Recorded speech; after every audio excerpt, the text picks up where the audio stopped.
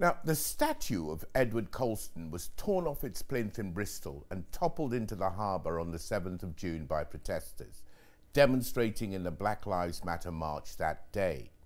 Colston had always been a controversial figure for his past as a slave trader. He transported an estimated 84,000 slaves across the Middle Passage between 1680 and 1692. And it's recorded that 19,000 of his human cargo died and were thrown overboard en route. As deputy governor of the Royal African Company, which held the monopoly on slave trading along West Africa, Colston made a fortune and was known as a philanthropist, giving to good causes through the proceeds of his often murderous trade in human flesh. Now, all attempts to remove his statue had been met with rebuttals, till the demonstrators took matters into their own hands and toppled the monument.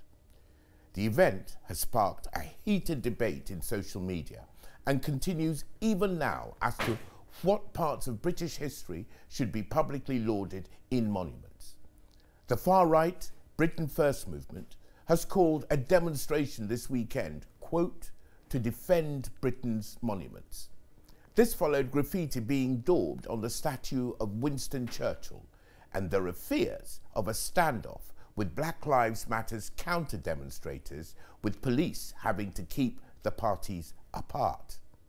All of which begs the questions: how will this all end, and which figures will Britain celebrate in monuments as icons of her history which all can be proud of?